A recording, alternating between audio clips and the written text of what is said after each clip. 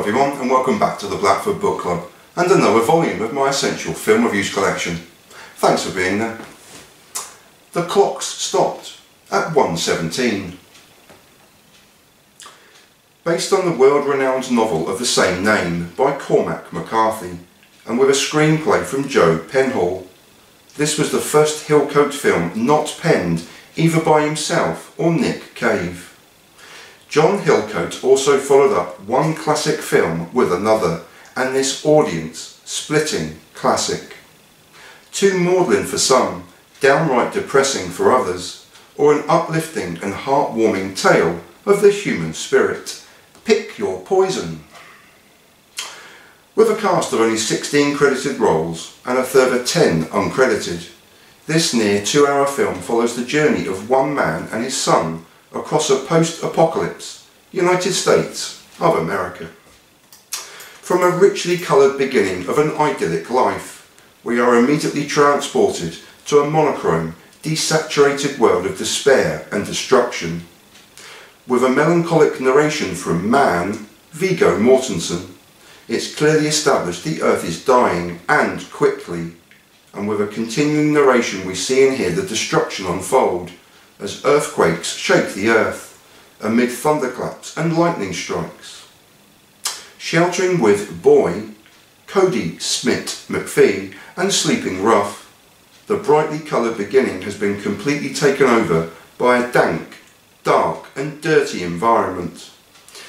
Existing only on scraps of food, both man and boy push a shopping trolley full of their last remaining deeply personal belongings through a bleak, wide open and seemingly destroyed world. The director immediately deserves special praise for bringing both the book and the dying earth to the screen so magnificently. In fact, with so few characters in the film, this becomes another character in itself.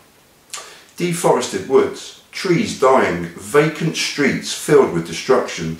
It is a true marvel and an incredible feat of achievement from both Hillcoat and his Spanish director of photography. Following the trek south to the coast where they hope they will find solace, escape and redemption, man and boy are often framed against town after town of bleak nothingness, desolate and empty spaces. There was very little, if any, CGI used throughout, enhancing the credit due to both director and director of photography. Throughout the film it's also interesting to note how often a shot is used of only the hands and feet, or an extreme close-up of the face, as if to reinforce the decay that surrounds them. One particular early scene encapsulates this, as with a reverse zoom, the director frames just a boy clutching his teddy bear, as he realises there are several pairs of feet dangling above him.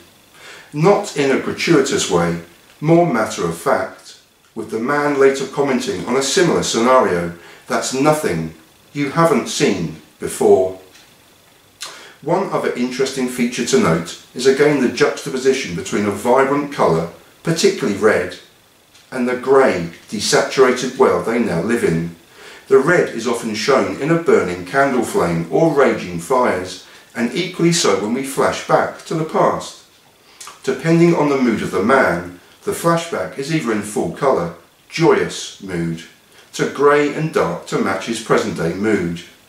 These flashbacks are often brief, and while the man is sleeping or dreaming, this is our main introduction to woman, Charlize Theron.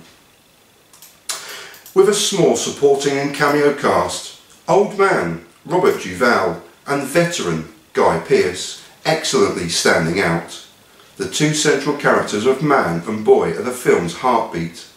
Kodi Smit-McPhee as boy almost eclipses his veteran acting partner. It's a still performance, deliberately and purposely so, as is the way he grows into the second and third acts to become the film's moral centre.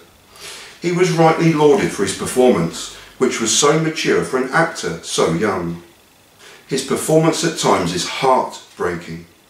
Viggo Mortensen, another in my collection of favourite actors, is sublime here. He injects so much love and a burning protection for his son, of tremendous pride, yet it's the simple touches and glances that seal the performance. With so many close-ups of Mortensen in particular, he has to be on top of his game. He is, and his portrayal is simply stunning. Backed by a beautiful musical score from Nick Cave and Warren Ellis, this film moves me every time. It plays with the emotions to dramatic effect, with juxtapositions again between love and despair, hope and hopelessness, good versus evil. You have to keep carrying the fire to the bleakness of the difference between life and death.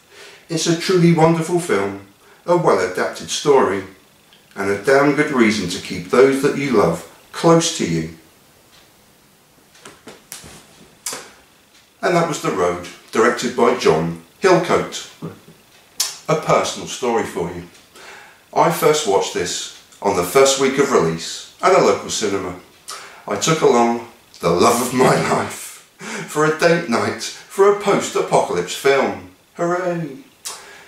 Now, spoilers aside, there's a scene 6-7 minutes from the very end of the film that just breaks me.